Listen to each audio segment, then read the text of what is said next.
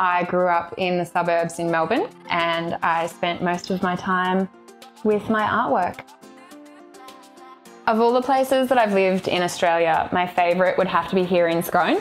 It's where I feel most at home and it's where my family is. Scone is beautiful. The landscape, the beautiful green fields, but then also the way that it looks so rugged in the summer.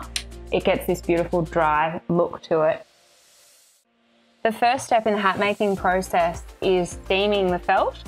The shellac and stiffening agents in the base material soften and loosen when the hat is steamed.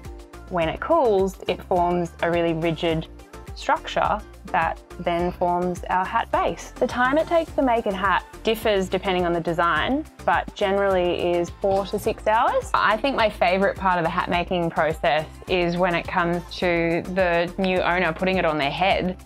It's that light up in their smile, it's that exciting little look when they put it on and they realise that their outfit's complete. When it comes to inspiration for my designs, I actually draw from the Australian landscape.